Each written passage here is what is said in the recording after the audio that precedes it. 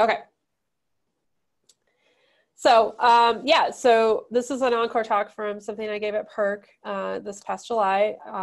And so as I said, we do a lot of user support in our group. And about a year and a half ago or so, we decided to do a pretty big overhaul of what it was that we were offering, and took a look at everything and made a bunch of changes and started collecting some data.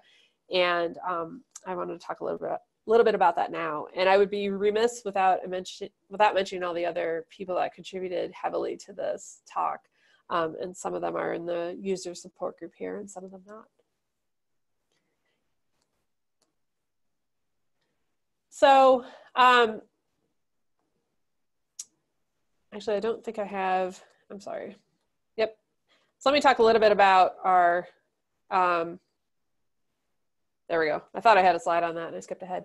So basically here at CU Boulder, we have a system called Summit. It's the other Summit. And it's 450 compute nodes with roughly 11,000 total cores. And one of the interesting parts about this cluster that we run is that it's a joint system. So this was funded through an NSF MRI grant a few years ago. And it's a jointly funded project between us at CU Boulder, Colorado State University, which is CSU, and then the Rocky Mountain Advanced Computing Consortium, or RMAC. So CU users have 67% of the share, and we have the system located here in Boulder. And CSU has about 23% of the share, and then we push the other 10% off, the other 10% of the cycles off to any institution that's affiliated with RMAC. And I'll talk a little bit about what RMAC is in a few minutes. So just to give you kind of an overhaul, we have some GPU nodes as well, and some Xeon Phi nodes. And in addition to, and some high memory nodes as well. So we have to maintain user support for all of that. And in addition to our sort of primary system of Summit that we are probably most known for, we also operate a large-scale data storage system called the PETA library. And the Summit system is free for people that are affiliated with CU Boulder to use, but the PETA library has a nominal cost, and we think it's pretty fair for what we're charging. So Active Space, which is directly accessible, it's mounted on the Summit system, is $45 per terabyte per year. And if you just want archive space, it's $20 per terabyte per year, and that's just on tape. So some people use that for backup.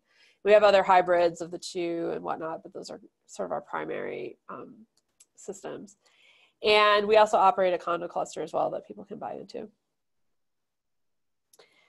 So, you know, just to make sure that everybody knows what we're doing and how to do what the tasks that they need to do in the system, we offer a lot of user support. And this has really grown over the 5.5 years that I've been here. I think when I started, we were doing a couple of trainings and we had a ticketing system, but we've really done a lot in the last few years. And this is just a real credit to the group that I work with. They are really on top of making sure that all of these tasks are getting completed and that the users are really getting their needs met. So some of the things that we do, and I'm going to talk about most of these in this talk, we do a lot of trainings and consultations, pretty typical of a research computing user support group. And of course, we have our ticketing system where people can submit questions and our team will answer them. Something that we've added in the last year and a half that I'll talk about is office hours, which have been pretty successful. And we do a fair bit of outreach.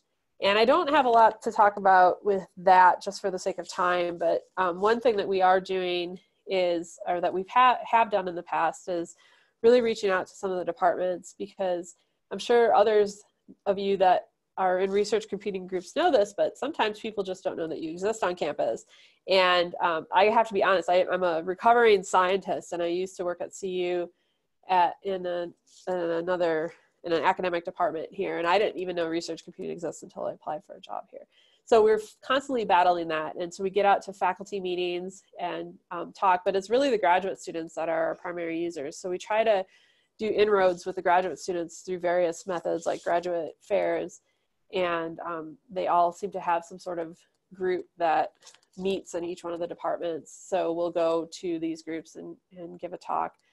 And then next year in 2020, we sort of realized a couple of months ago that my boss, Thomas Hauser, and some of the original staff had been here for 10 years. So we determined that 10 years we're going to be 10 years old next year. So we're doing what's called the Year of RC, and that has a whole bunch of different events that we have planned. And I'm happy to talk about that later if people have questions. But that's just some of the outreach that we're trying to do. I mentioned this earlier, but for user support, our group configuration is the team lead, and then we have 3 full-time staff, one 20% time staff member, and then we currently have a student. So we're not terribly large, but you know, we might be large compared to some other groups. In 2018, we had 730 active users on the system that we were trying to support. So as I mentioned, we went through a big overhaul in the last year and a half or so for general user support. So I wanted to talk about some of the highlights for that. And the first is training. So I spent a little bit of time talking about some of the outreach efforts we're doing, but honestly, the best outreach you can do, I found at least on campus here, is trainings. And that doesn't necessarily mean just trainings that are high performance computing related. We have one of the most popular trainings that we offer is Introduction to Python. And it's not an HPC related Python training. It's just literally, we assume that you know how to program in some language, so it's not a basic programming class, but we'll teach you how to program in Python. And it's an 8-week series, and it's wildly popular. We started out with one class that I think was 4 weeks, and now we have 2 instructors teaching it every semester for 8 weeks at a time. And we're filling the class, so we have an in-person and an online section, and we're filling both of them for each class each semester. And I think, you know, one of the things that I've learned over the years is if you put the word Python in a training, people will come.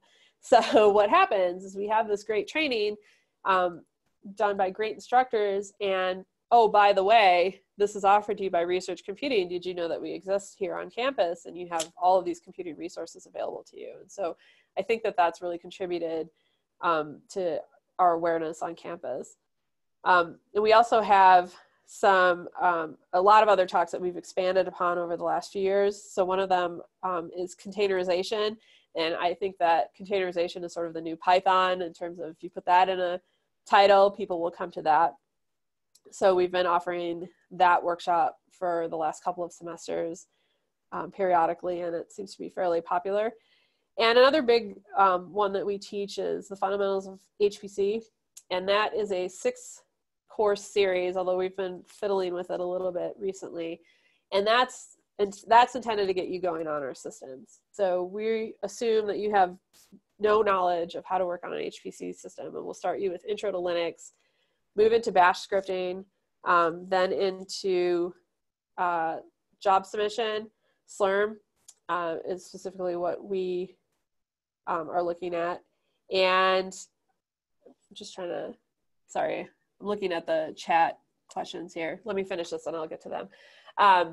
So Linux, Bash, we do Slurm. Then we talk a little bit about profiling, make and make files. And the last one is escaping me at this point. But anyway, the point is that we sort of take you from the beginning and go to the what we feel like you need to know. So in addition to those trainings, we also offer what we call a new user seminar every month, where it gives people information about our system. So in other words, this is how you log in. These are the storage spaces that are available to you. These are this is the hardware that's available to you, and things like that. And we have just a wide variety of trainings that we offer. And we've expanded upon this, particularly in the last couple of years, because we have a joint center with the library. It's called the Center for Research Data and Digital Scholarship. And now all of a sudden, we have a whole new audience of people and a whole new set of instructors that are teaching things that now our users in research computing are aware of that they weren't before. For example, about data publishing or other more maybe library-centric topics that we don't necessarily have the skill set to cover. So let's see, so I have a few questions here. Do we share the materials? Yes, so we have everything up on a GitHub instance, and anybody can find it. And it would be github.com/ I think research computing is where you can find things. And if there's anything specifically that you're interested in, just let me know, and you're welcome to use any of our material. But we just ask for, if you're using, wide swaths of it, that you give us some acknowledgement. The Python class is a non-credit class. There is a push here right now on campus to do online course accreditation. And we also teach an R series, and that's through the libraries. And the R series is actually going up for being an accredited thing through the university, so that you can get this fancy certificate that says I did this. And I think the Python course is going to move there, but it isn't yet. And I'm going to answer just a couple because I have a feeling I might get caught here otherwise. But let's see. We do encourage so the question is, do you encourage containerization to allow your clients to install their own software? And we definitely do. We find that it makes things easier. We teach both Docker and Singularity for containerization. Obviously, we don't use Docker on our HPC system due to the root issues, but we find that a lot of people are using Docker and then integrating with Singularity, so we do teach both. And I'm happy to put the link up in chat at the end. Python sessions a week, it's one session per week. The session is an hour and a half long. And we do have a schedule online. It's definitely in the GitHub repo, and it might be on our website, which would be colorado.edu/RC, but I'd have to find it. And Tobin put the link up there. Thank you very much. Okay.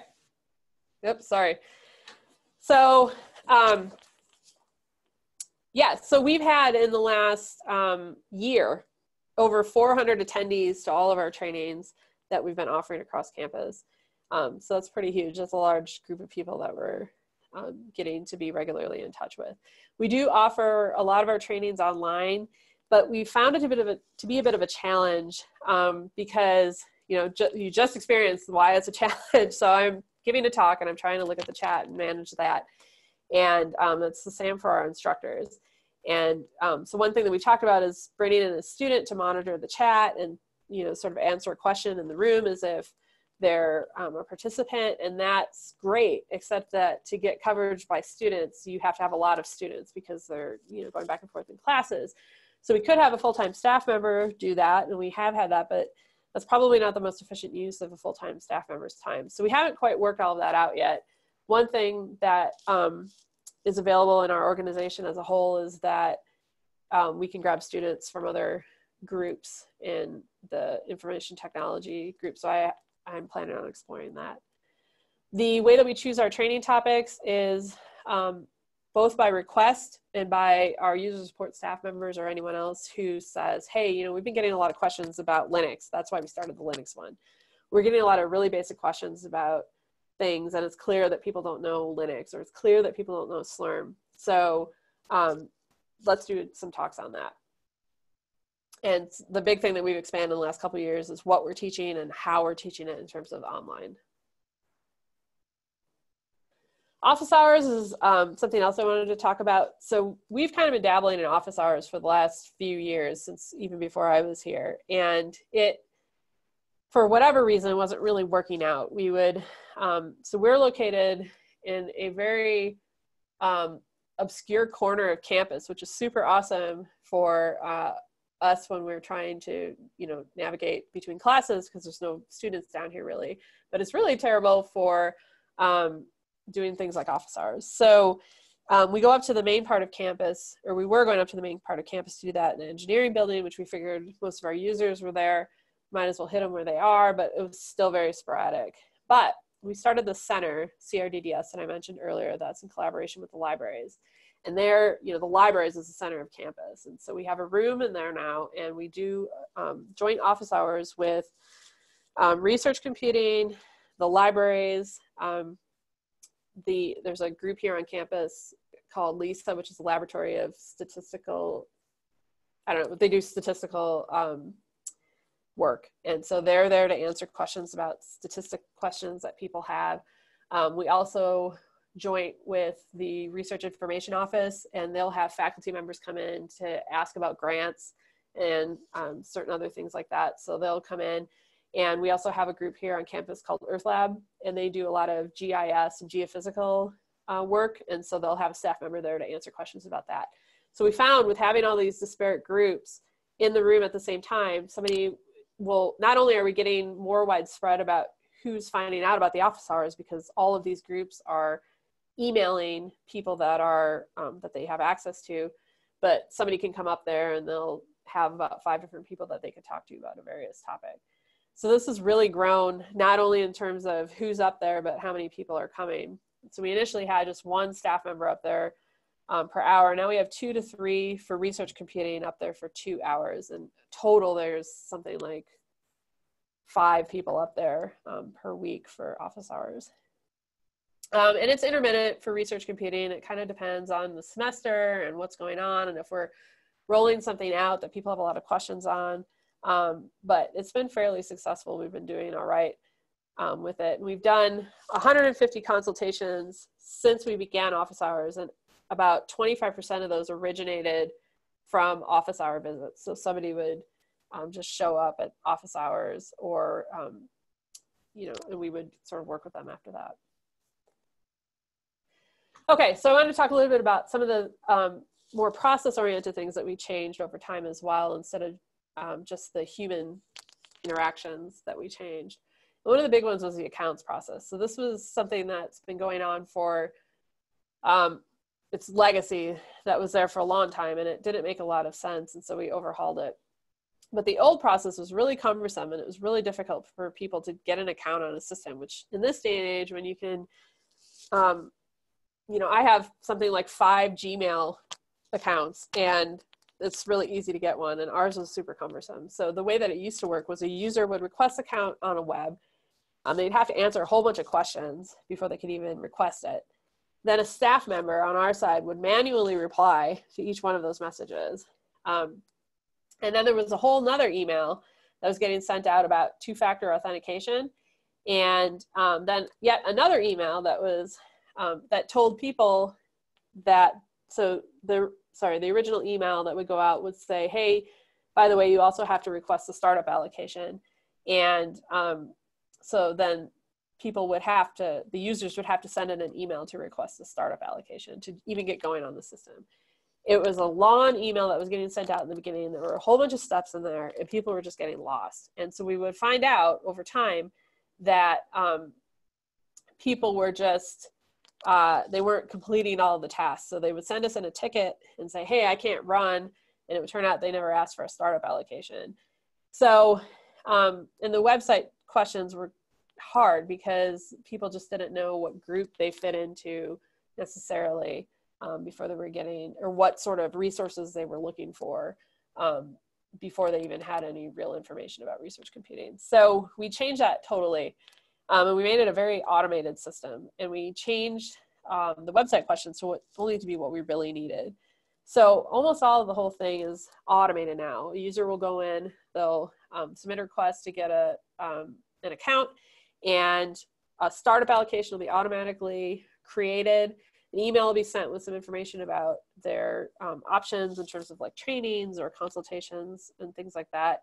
But the one thing that isn't automated, that can't be automated yet, is our 2-factor authentication setup. So that we do have to separately go in and take care of that. And that's just policy here at the university. And I could spend hours talking about that, but you'll see a very frustrated Shelley, so we won't do that. So this is a heat map just to show you what the impact of changing this accounts process has had on us here in user support. So right now we're just going to look at the bottom 2 categories. So we're looking at tickets related to accounts and tickets related to Duo, which is our 2-factor authentication. And we'll talk about the allocations in a second. And this is from January 2017 through, sorry, my Zoom is covering part of that, April 2019. And we made all of these changes at the very end of the month of April 2018. So most of the impacts were here in May of 2018.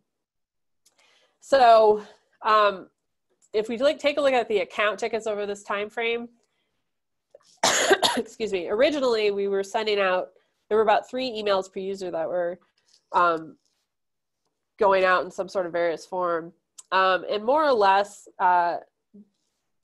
well, we still don't have the 3 emails that are quite going out, but what we do see is, if you take a look at this heat map over time, we don't see a ton of statistically significant changes in how many tickets we're receiving as a group that are related to accounts, except for right after we made the transition.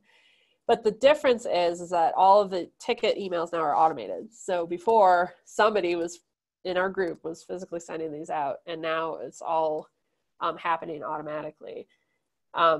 As I mentioned, Duo isn't happening automatically, but we did, interestingly enough, see a big change in how many tickets we were getting and sending out with Duo prior to this change in May and a little bit into June. And I think that that's because there's just been a lot less back and forth after this transition period happened. Whereas before, we would have to, there'd be a lot of questions from users about the whole setup, and, you know, this didn't work, so try this, and this didn't work. And even though it's not fully automated, it's still a lot simpler for us on the back end. We just have to go into the Duo instance and add somebody into our group. So there's a lot less emails that are going back and forth now because of this. And, I don't know if the presentation will be shared. I assume it will be. Oops. Okay, so yes, perfect. So the other big thing that we did that was even bigger than the accounts process was changing our allocations request process.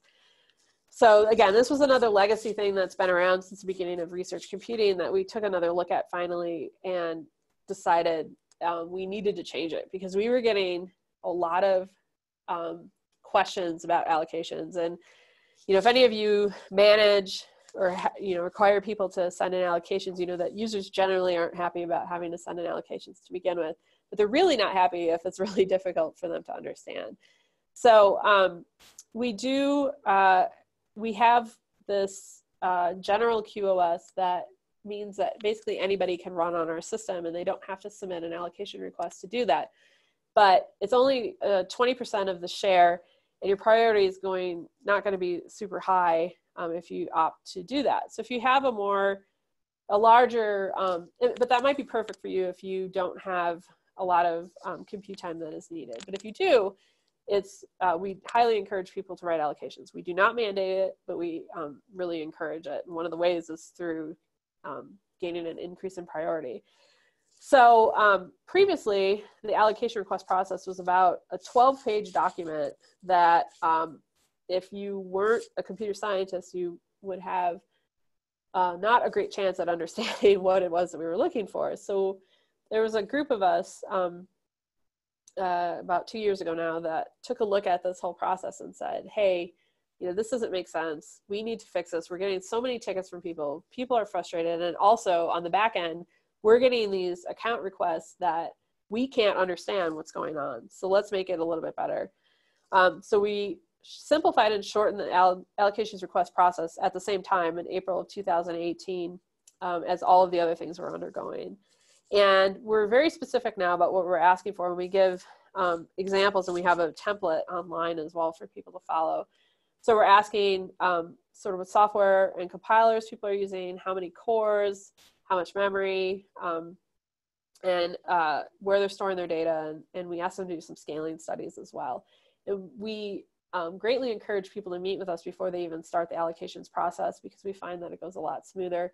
And then that way we can open up a shared Google document, and they'll populate that with some things, and we can go back and forth with them. And even though it sounds like it's a lot of work, in the end, it's saving us time. And yesterday we actually met to talk about, you know, it's been about 1.5 years now since we implemented this. How is this going? And we're talking about taking another look at it again, just to sort of see, because there still are things that we can update and change and make better. So we're going to take a look at that as well. Okay. So if we take a look at the same heat map that we looked at before, but now we're just looking at the allocations process above. excuse me. So these are tickets that we're getting related to account requests. And again, we went through this change right about here. So it was in May. So we do see an uptick in tickets in those in that time span. But overall, after this transition period, and I'm not sure why it went through into July, except that this was a bit more involved, I think, for our users than particularly our current users, because our current users don't care necessarily about the account request process change because they don't experience that, but they do experience a change with the allocations request. But there were less tickets after that. In fact, I guess I don't have the number here. I'm not quite sure how many less, but we had an overall decrease in tickets after July of 2018. But interestingly enough, we had a 31% increase in allocation requests. So all that says is that, there's just less back and forth. And I talked to the head of our allocations committee about, what's anecdotally, what's your experience with all of this? And he said that there's a lot more fruitful interactions going on with users now, because it's easier for him to understand what people are asking. It's easier for us on the committee to understand what they're asking. And if there's a hiccup somewhere, it's easier to go back and forth with them and try and fix it. And people seem a little less grumpy about the process too. And one of the other metrics too that we pointed out was that our time to approval, because of all of this, because it's easier for us to follow what's going on because people are following a template, is that our time to approval for allocation requests went from 31 to 6 days. So we're moving a little bit faster than we were before. Our allocations per user. Oh, yes, sorry. I wasn't quite sure what you meant by that, but yes, we assign them per user generally. We do, so if we support a class, we'll have an allocation for the class, but it's still assigned to, the TA or the faculty member, whoever it is that's making the request. And then, so who's on our committee to read and approve allocations? That's a great question. So it's the entire user support group, and then the head of research computing. So there's about 5 of us or so that are on there. And, we've asked so our group is split in the user support and the tech team. And we have asked if they wanted to be on, but they'll occasionally show up. And no, we don't have any outside faculty members, but that's not a bad idea, actually. We had an advisory board for research computing in general that had faculty members on it, but it was a little bit, we weren't always getting people to show up and things like that. So, but yeah, that's actually not, I'm open to having faculty members on it. Okay, let's move along here so we can make sure we finish on time. So one of the other big things that we did was documentation. We had previously had, again, this was a lot of legacy, we had our documentation that was coded directly onto the website, which was Drupal.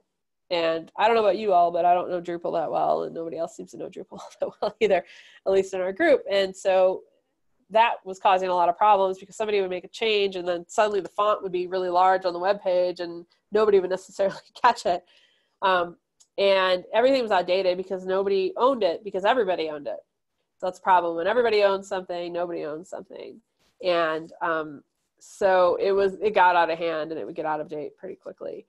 So what we did is we said, okay, we're going to put everything up and read the docs. And in fact, at first we put everything up in GitHub, but then we found read the docs and it interfaced nice with GitHub, and it looks really clean, I think. If you take a look at the snippet I have here, I think it flows really well for people.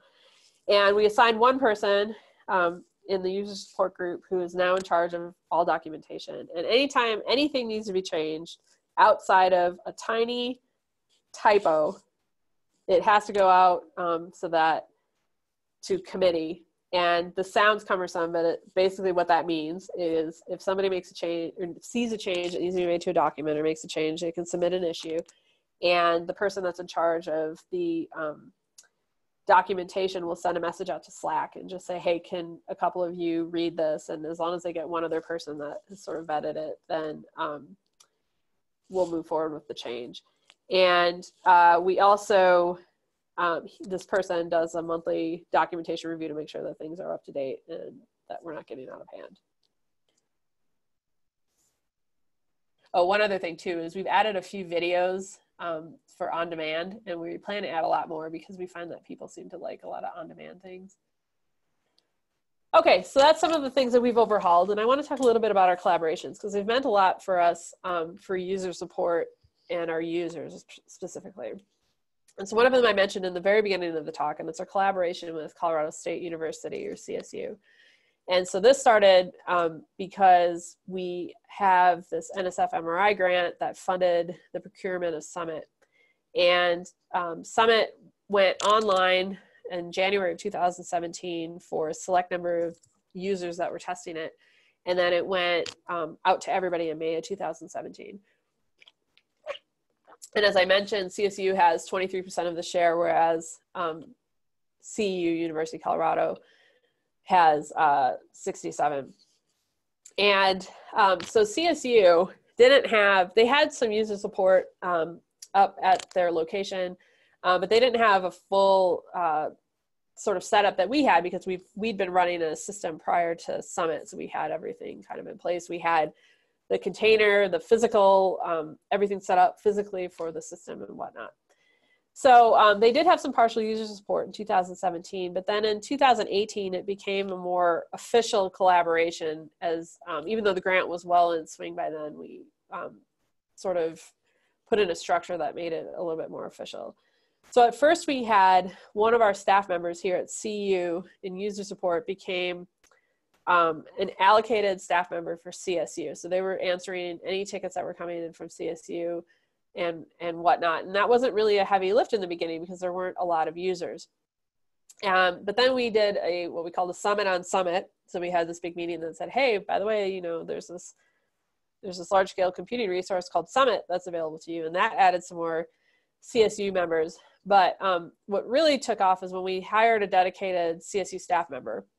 And this person was half-time, and they sat here at CU rather than at CSU. And the intention for that was temporary so that they could get to know how a user support group works because they were going to be kind of on their own up at CSU. And so this person would do office hours, answer tickets, do training, and do consults. And they do them both online and in person. So they travel up there. It's about 45 minutes from here once a month or so. And our two institutions were in pretty regular contact to make sure that everything was flowing smoothly. And what was really interesting about this collaboration is it gave us a really great opportunity to examine the impact of user support on a research computing group. So from January 2007, basically all through 2017, CSU was able to access RMAX Summit, but they didn't have this permanent user support structure in place. And they only had about 36 users. But once we established that, that dedicated person, they grew rapidly. And that number is from July. So it's increased since then. But in July, they had 287 users that were on the system. But what's really interesting is you can see the impacts in their use of the share. So in 2017, prior to this dedicated user support person, CSU was only using 31% of their share. And after we brought someone in that was doing all of this training and whatnot, that jumped all the way up to 84%. Then we had some transition. So this person left at the beginning of this year, I believe. So I think it was January 2019 when she left. And so the percent usage of the share dropped back down to 55%. Then they hired another person up there who was more remote. And so they've been working on doing more outreach. And that currently is up at 65%. So there's a lot of moving parts here, but one of the things that is kind of interesting is that once we had a user support presence that was dedicated to supporting the users, suddenly, the users were aware of this and they knew how to do it and they started using more of the system. So it was really interesting from a user support perspective. And I'll talk real briefly about the Rocky Mountain Advanced Computing Consortium. and this again was part of the NSF, well, their participation in Summit is part of the NSF MRI grant. RMAC has been around for quite some time. And what it is it's a group of institutions in the Rocky Mountain West that have an interest in high performance computing. And they may have an institution, or excuse me, infrastructure at their institution that they're supporting, or they may not. And so there's, I forget how many institutions, I should probably know that, but I'm going to shoot in the dark and say maybe 20, but I might be kind of wrong about that. There, you know, we range from larger schools to smaller schools, and we're growing. We've been doing a lot of outreach lately to try and reach out to some of these smaller schools and let them know that, hey, you have access to a supercomputer. You know, you may be a community college in the far reaches of Utah, for example, but you have access to this system and we can help support you. So this RMAC in general, outside of the whole Summit connection, has been really fruitful for collaboration and whatnot. And the reason that we've been so fruitful with collaboration is why we were able to propose to NSF that we could get this system, I think, in part. So RMAC users, again, have 10% of the cycles on Summit. And there were about 70 users across 6 institutions. That was back in July. That's definitely grown. We've done, like I said, a lot of outreach in the last couple months. And one of the really interesting things is that typically RMAC users weren't using that full 10% at all. We had a handful of people that were active and were using it, but we were really happy. We met yesterday, and they're using over 100% of their share, which means that they're coming in to send the other shares on the system, which is great because we've been at CU benefiting for a while from their lack of use on that share. And again, this, you know, it's hard to say, but we've done this big push, not only at CU, but Utah has done a big push as well. And there's a lot of groups out there in RMAC that are now more aware of Summit than they were before. So finally, real quickly, I want to talk about some data analytics that we did to sort of more, to get some information about the benefits of these changes to our users. And this is not all encompassing. This is just a brief thing that I wanted to show based on some of the things I talked about. So what we did is we input some data from our ticketing system, from our SLRM job statistics, and some from training and consultations, and tried to figure out who is using their system and where are some of the pain points. And today I'm just going to talk about some of the data from the ticketing system and from the SLRM job statistics. And the period that this is over is from when Summit first came online, so January 2017, through the beginning of this year, January 1st, 2019. So our primary user base is physics, and we have a really big physics presence here at CU. Where we have a lot of Nobel laureates, and there's a big institute here, so it totally makes sense that physics is our biggest user, and followed by that is engineering. But we have a lot of non-traditional HPC users as well, and groups like integrative physiology, political science, athletics, although athletics is mostly using they're less using Summit, they're more using our large scale data storage, but they need support sometimes as well. And we don't have information, the way that our system is, we can't tell who the users are in terms of if they're graduate students or faculty, but graduate students are by far the largest group that attend our workshops and send in and come to our consults and office hours. So I would really guess that they're the ones that are using the system the most. So what are they doing on our system? Well, most of them, almost 90%, are running single node jobs, and about 52% are running single node, single core jobs. So, you know, we've kind of known this for a while, but it became more apparent within the last year and a half or so. So we set up a new SLRM QoS that accounts for this. We used to have something called the debug QoS, which was meant for short-term jobs. You know, run it through, you're debugging your code. You can only run a job for an hour. You got to move kind of quickly. But that wasn't quite hitting the needs of our users. So we set up 2 new SLRM QoSs that were a little bit more tailored to their needs. So one of them is for testing, so they can run on for 30 minutes at a time, only on one let's see, they can have up to 24 cores across 2 nodes for testing. And they can only have 1 job in those QoS at a time. And then we have one for interactive jobs. So if they're running a GUI or, you know, they're running a Python in the Python viewer or something like that, and they need to be working interactively, then we have that set up as well. And that one, they could run for 4 hours. And this seems to have been working pretty well for our users. We've been doing that for about a year now, and it has, you know, there's been a lot less complaints about people sitting in the queue because they can't get it in through any of the other QoSs. Over that 2-year time span, we ran 5 million jobs and 204 million CPU hours. So what this says is that a large volume of our jobs are these single node jobs, which are generally speaking smaller jobs. And so we need to have good support for them. And a lot of times, not always, but a lot of times these are beginner users who don't necessarily know how to take advantage of an HPC system. So we need to keep that in mind as well, that we're speaking to a lot of these beginner users that may not necessarily know all the nuances of the HPC system.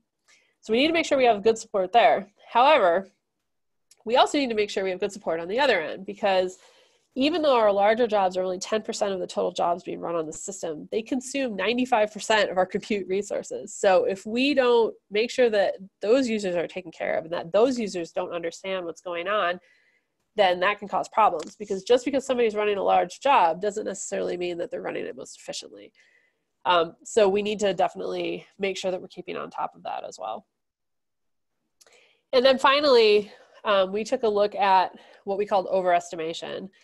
So overestimation was for users that were requesting wall time on the system. And we took a look at how much time they were requesting versus how much time they were actually using. And if we just take a look at this, these far 2 columns over on the right, for 2017 and 2018, what we're looking at here is there's 2 numbers in each of those columns. And the first is for users who just used our default wall time. They didn't make any guesses about how much wall time they needed. And the second number is for users who explicitly requested some level of wall time. So in 2017, we actually changed our default wait time for our most popular QoS from 24 hours to 4 hours. And we saw a lot less overestimation for people that were using the default QoSs in 2018 compared to 2017 when we had that larger default. But what's also interesting is that people that are explicitly requesting wall time are way overestimating compared to when they're just using the default. So that tells us that we need to do more do more outreach and maybe even a training about how you figure out how much time it is that you need. So that's it. Some other things we want to look at is why are some of our jobs failing? What's the average wait time in the queue and why? How can we reach out to some of these users to help them run more efficiently? And we have held focus groups to solicit user feedback, and we want to do some more of that. We have a bunch of new projects coming up as well. So thank you. And I think I can take some questions.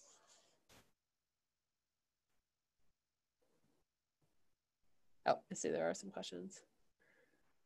Do we preempt jobs? So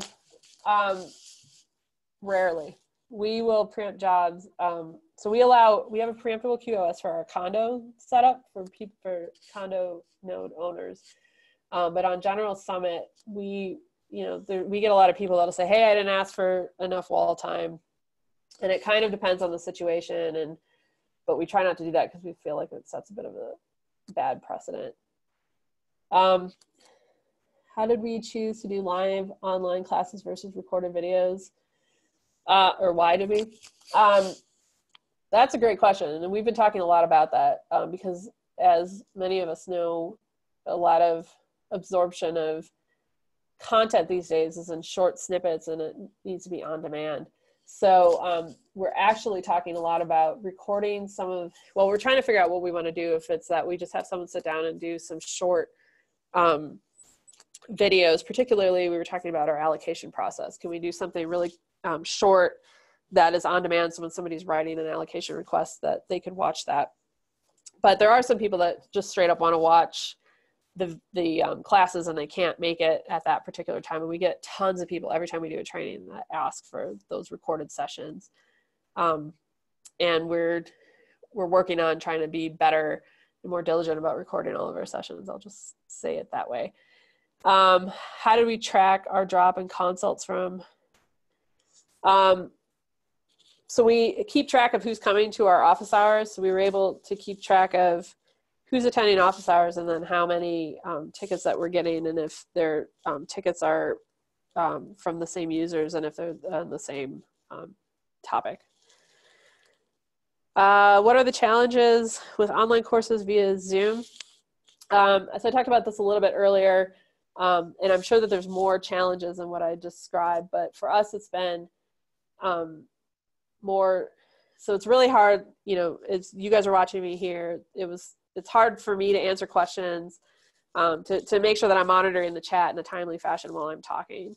And it's hard for the instructors have expressed some challenges around that. So what we try to do is have somebody sitting in the room to ask questions as a user, raising their hand and saying, hey, here's a question from somebody online, and then that way the instructor can answer it. And that works, but it's hard to dedicate a full-time staff member to that because they have a lot of other things that they need to do. And it's really hard to find enough student coverage in between. We'd have to have a lot of students, and we just don't have that many students here.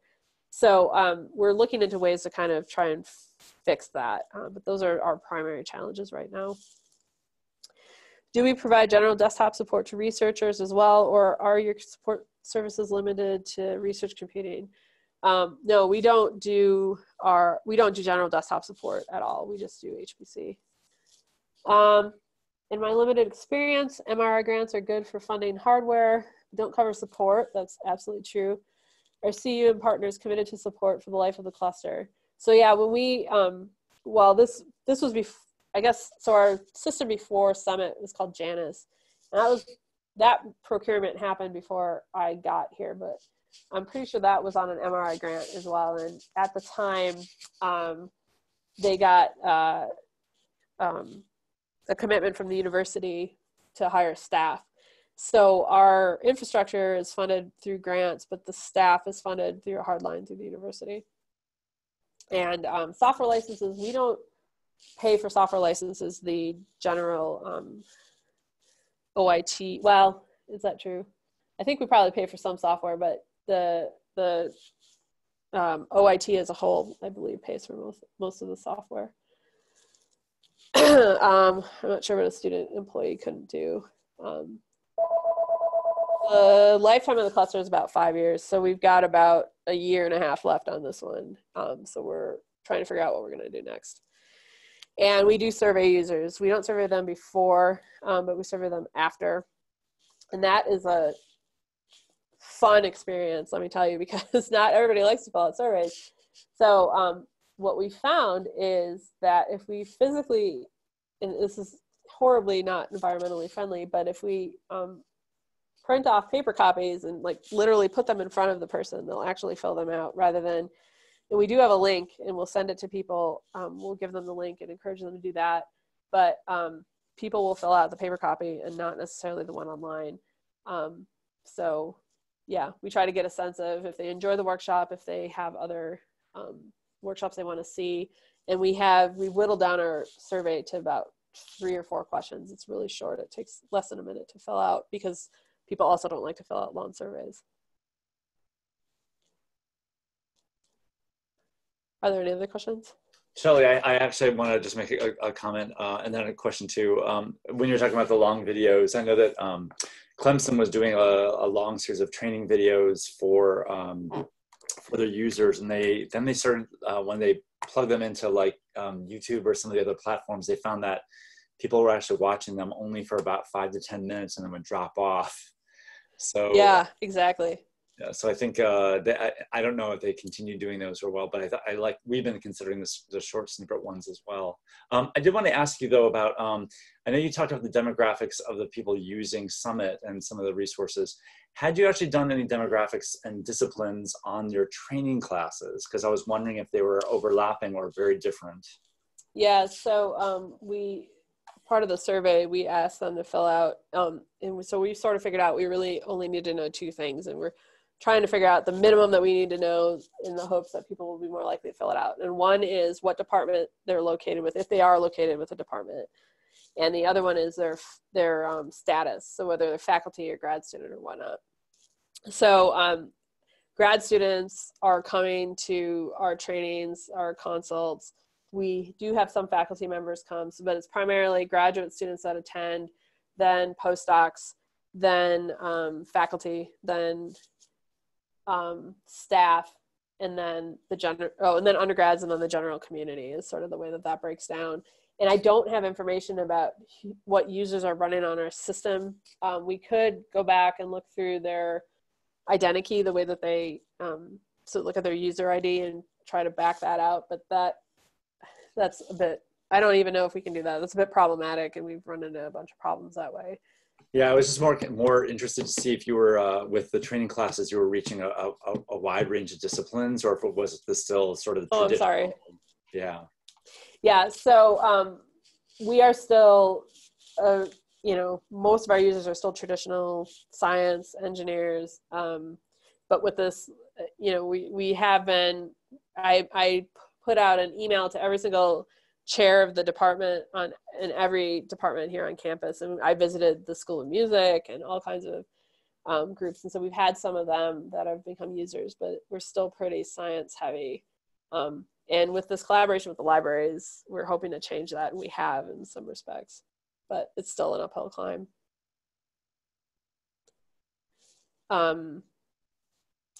So I was asking if you use student employees to help with training, for example, to help with chat.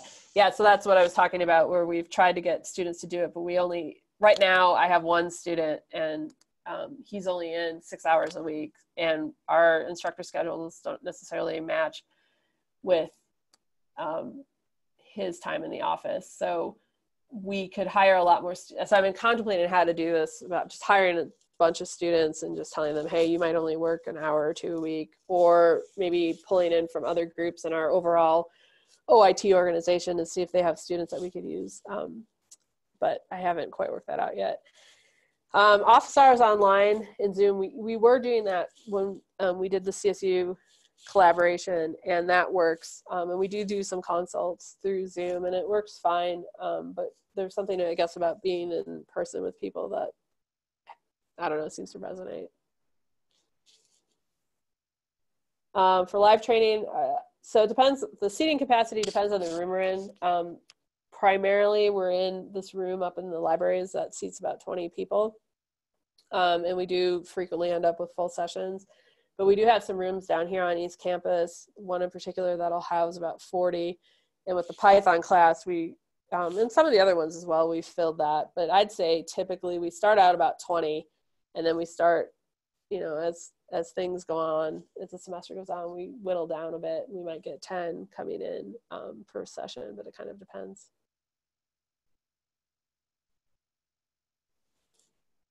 Active users. So last year, and I don't have the numbers for 2019 right now, but we had 730 active users that we're supporting.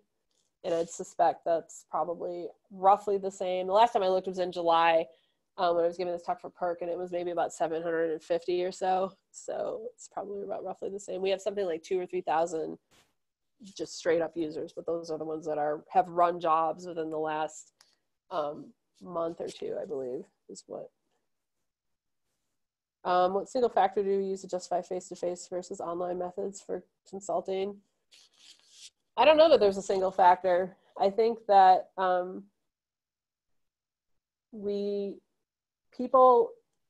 don't know, our users on campus here don't necessarily request online connections. They request to meet with a person. And we've had we've offered the other way, and it seems like our users are more interested in meeting with us. And it's not a big lift for us, especially with this collaboration. We want to maintain a presence up on main campus. I haven't really thought about doing a separate online consultation because I haven't really found it terribly necessary at this point, but that doesn't mean that it's not something that we could or should explore. And in terms of if they come to us or we go to them, it kind of just depends on schedules. And whoever the person is that's scheduling it. So we do both. I'm just curious. I know this is me asking all these things, but I'm just curious. As a result, the reason why is because when you have like economies of scale, I'm just trying to think like people will get on and other people chat, and then if it's potentially like an online rather than a one-on-one, who's all benefiting. So I'm trying to figure out in my mind the necessity when you get together is because you're sitting and typing over a computer where they're connecting and they're showing you jobs or things that they couldn't do in sharing your screen or other types of things. I'm just trying to figure out what is the single motivating factor. Is it just the way your clients are and how they feel, or and does this vary from university to university? I mean, this is for other people on the call as well. Yeah, I think for us, probably the single factor is just it's the way we've always done it. So, gotcha. You know, sometimes inertia is a big thing. Right. I suspect Claire is trying to end the call. Yeah, probably. Yeah, Anita, that's actually a great topic. I think we should maybe think about adding that into the schedule to actually delve into that one a little bit further on an actual call, like it has kind of a focus. So maybe we could kind of table the answer to this. That's perfectly fine. We're a couple minutes after now. Yeah. And I just wanted to make sure to thank Shelley very much for absolutely time. Yeah, thanks for having me. Thanks, Shelley. And for everybody, we have recorded this. So we'll put it up so you have that. And we also have the notes. If you haven't signed in, please make sure to sign in. And again, thank you to Shelley Knuth from UC Boulder. Thanks, Shelley. Thank you. Thanks everybody.